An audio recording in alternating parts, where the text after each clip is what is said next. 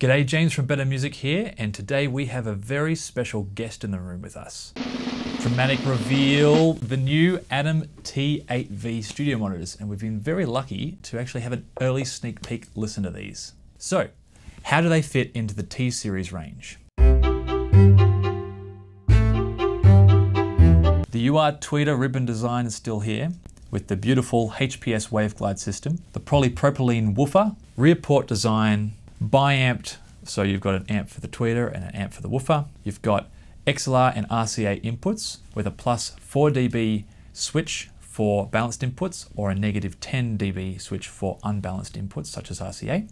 An LED light on the back instead of the front, standard volume knob, IEC power, a plus 2 dB and a negative 2 dB high and low frequency shelf, designed in Germany and built in China, backed with a 2-year warranty but extended to 5 years upon registration, and a killer sound with a killer budget price.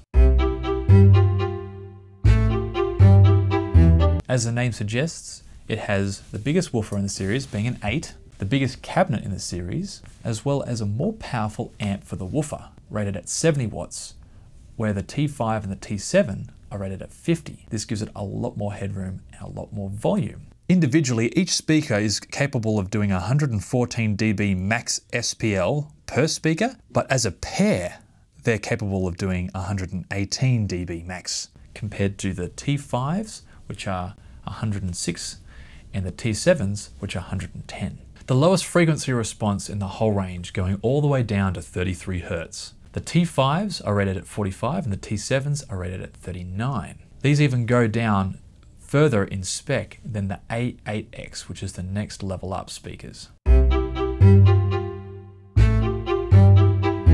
It's no secret that I'm a fan of the Adam sound, but I've always found the 5-inch and the 7-inch in their series, in all their series, to be the sweet spots. However, Adam have managed to make one of the best sounding 8-inch monitors in this price point that I have heard. I've been very pleasantly surprised. Most 8-inch monitors have bass, but they tend to be flabby and not accurate. These are quite the opposite. I found them to be very tight, very even, and very accurate in their bass reproduction. I enjoyed the extra headroom that the larger amp and the T8s provided. They have a great dynamic range and transient response, and I definitely enjoyed the extra headroom that the bigger amp provided. As expected, it was a non-fatiguing listening experience where the speakers seemed to disappear. I did personally find, at least in the listening area that I was listening in at work, that there was a slight and very subtle pull back of the 800 Hz range to 1 to 2K mark. The large sweet spot, image depth, and high-end detail is what you would expect from any Adam speaker. I probably went into too much detail about it in my last T-Series video. You can check it out in the link below. I'm pleased to say that I feel the same way about the 8s that I do with the 5s and the 7s.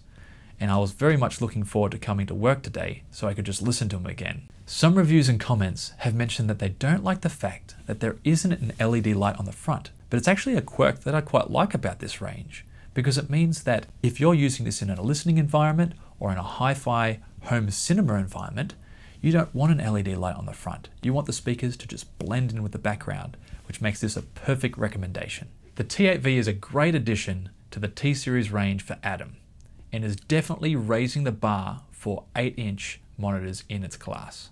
I want to send a huge thanks to Adam Audio in Berlin and Chris from Federal Audio Australia for hooking us up with an early demo pair.